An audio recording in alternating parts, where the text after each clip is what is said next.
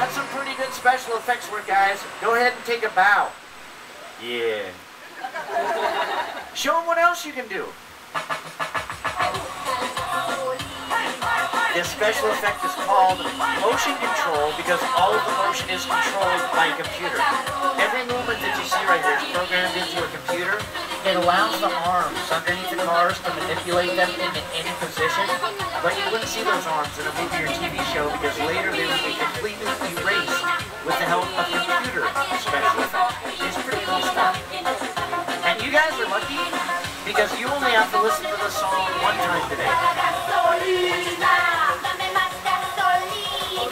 Something about gasolina, or about gasolina, a song about gasolina. You know what's funny?